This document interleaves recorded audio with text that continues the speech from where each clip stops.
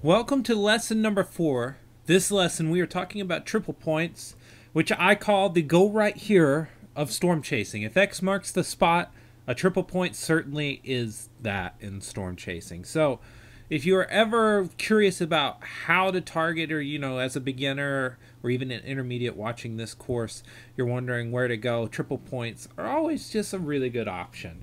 Now again, the disclaimer.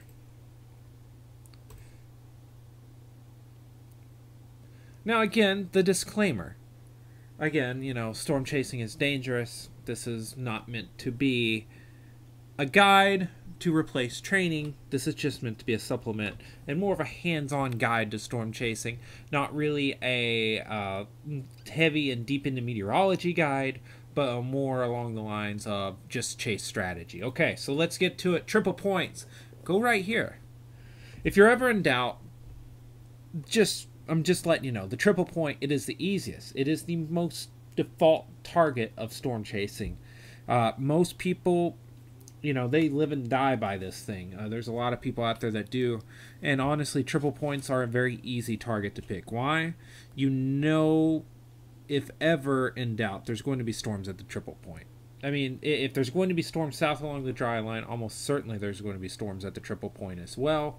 So if there is a triple point set up, it's just a really easy, it's an easy decision in that regard if you're in doubt. Lift convergence is maximized here, as is low-level shear.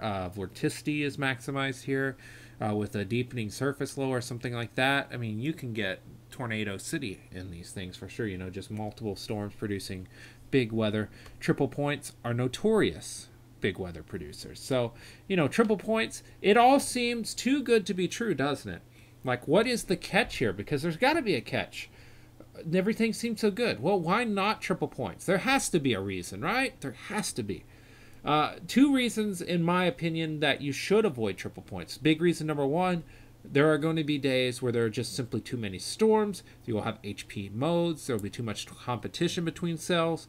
This will limit the severe threat and will definitely limit your ability to chase and get good visuals on the severe threat ongoing. So, a triple point, it's great, but if there is any weakness in the cap whatsoever, if the lift is strong, etc., etc., etc., you will find yourself very peeved by HP storm modes. The second big reason, in my opinion, is that there's simply going to be more photogenic storms on the dry line further south, if that is an option, or there may simply be more prolific storms further east along a warm front.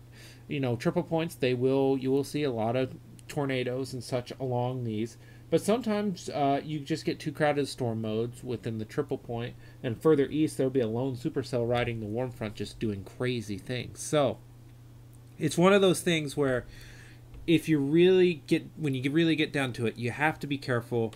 The triple point isn't always going to produce, I guess the best way to put it. Sometimes other areas do. For instance, we're going to look at this one again, May 19th, 2010. The triple point ended up, out here by Taloga, Clinton, etc.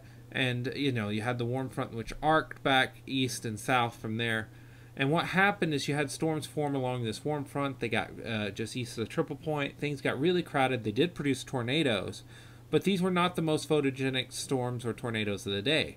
What happened on this day, while there were tornadoes, etc., and people were very proud of those, people who were further south along the dry line, which ended up somewhere along through here, you saw a really good supercell form and track toward Wynnewood, had beautiful structure, produced a very visible multi-vortex tornado. There was no problems with rain or anything like that.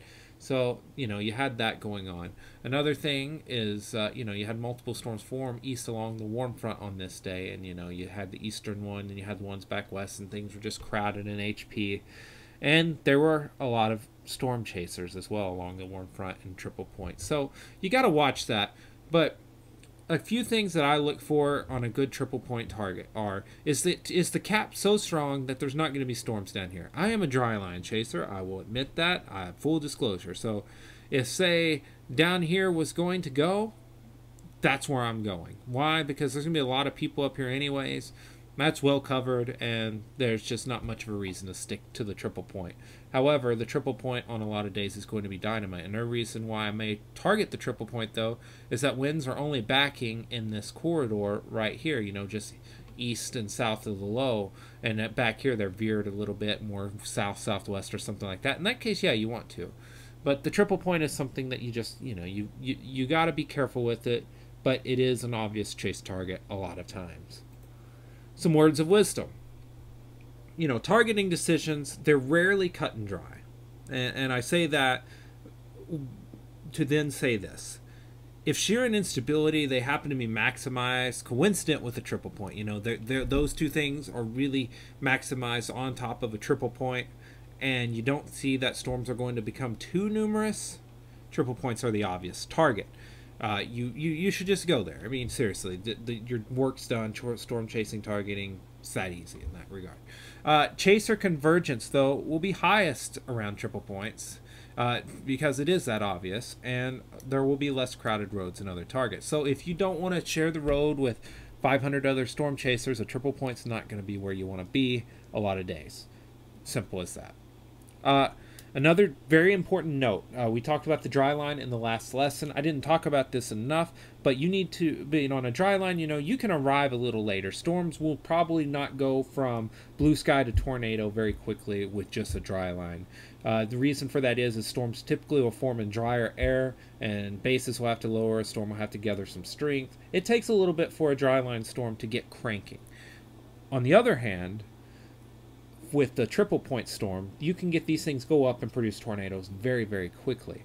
And they're also going to form earlier in the day on average versus dry line. So, your first storms of the day will almost always be along a triple point. The amount of times I set south on a dry line watching a tornado warning 100 miles to my northwest is innumerable at this point. So, if you're going to chase a triple point, you want to make sure that you arrive earlier in the day. You want to be there, on a typical severe weather day, noon to 2 is when you want to be at a triple point. I mean, if you're going to get storm formation at 3 or 4, you want to be there a little early just because things can happen a little earlier than expected along a triple point. So, with that said, that's a triple point. So I hope this guide really kind of clarified triple point dry line a little bit and contrast it with the last lesson. We're going to look at warm fronts, and then we're going to look at targeting for movement, and which is going to tie all this together, and then that'll be this course. So look forward to seeing you back here. We'll see you next time.